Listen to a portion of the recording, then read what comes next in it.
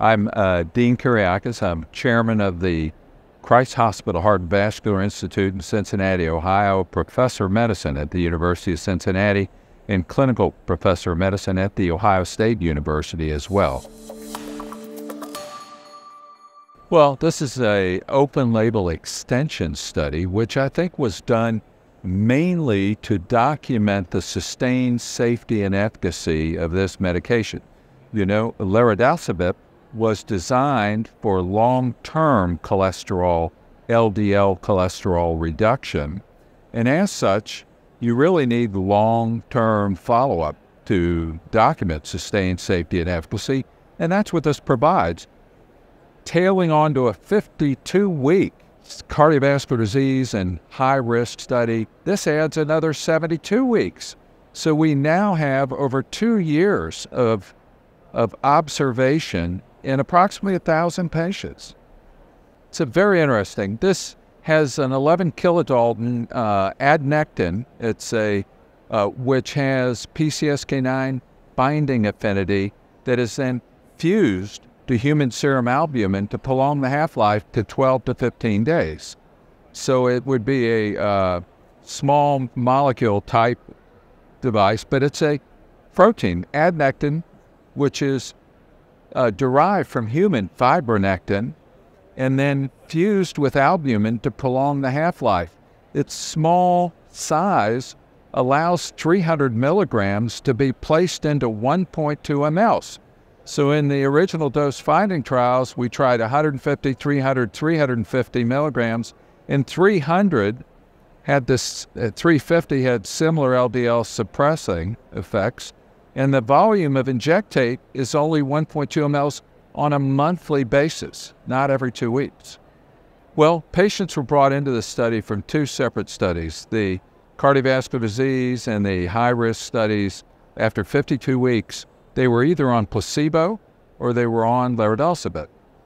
Those on Lerodalcibep were continued, either dosed at the time of their initial visit or within 28 days. Those on placebo were switched to Lerodalcibep. So 90% of those patients in the 2 feeder trials, base trials, came into the OLE, the open label extension trial.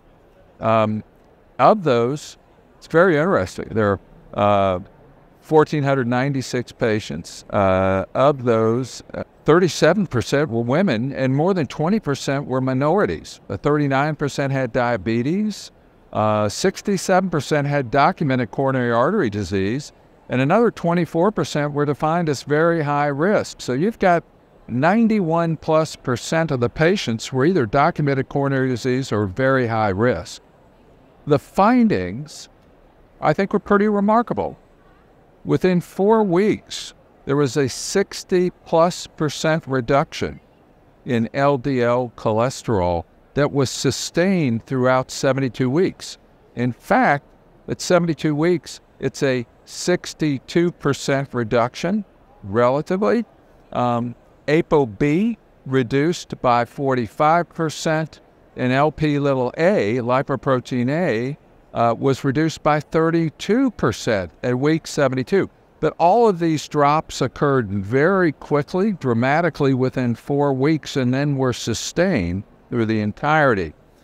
90% of all the patients in this trial, approximately 90% of all the patients, either achieved the greater than 50% LDL reduction, the target LDL, which was less than 70 for high risk, less than 55 according to the European guidelines for very high risk or documented coronary heart disease, or both targets. Approximately 90% or more of the patients who enter this trial. You know, this is a remarkably effective, patient-friendly, meaning a small injectate on a monthly basis for only 12 doses a year, doesn't require refrigeration, and frankly, from my own perspective, it has more sustained suppression of LDL than other agents where you may see greater between-dose fluctuations in LDL levels, more of what we call a sawtooth pattern. This knocks down the LDL and stays down, and it gives you the benefit in ApoB and even Lp(a). Injection site reactions as a function of the total number of injections was only 0.6%, and 1.3% of the subjects stopped the drug due to some adverse reaction, which in almost all cases are mild to moderate. In fact, not a single serious adverse event could be attributed to the study drug. Well, you know, I'm an interventional cardiologist, and for me, I can connect the dots. I think you've suppressed lipid levels to this extent that there's going to be clinical benefit attributed to that. But I think the answer to your question is longer-term clinical outcomes trials. And I think those are going to be in the works. This is a dramatic reduction. In fact, amazing are people that were statin intolerant. Their magnitude of reduction in LDL was dramatic with this. So I think this is going to help a lot of people, but I think we await larger scale cardiovascular outcomes trials, which are, I think, on the horizon.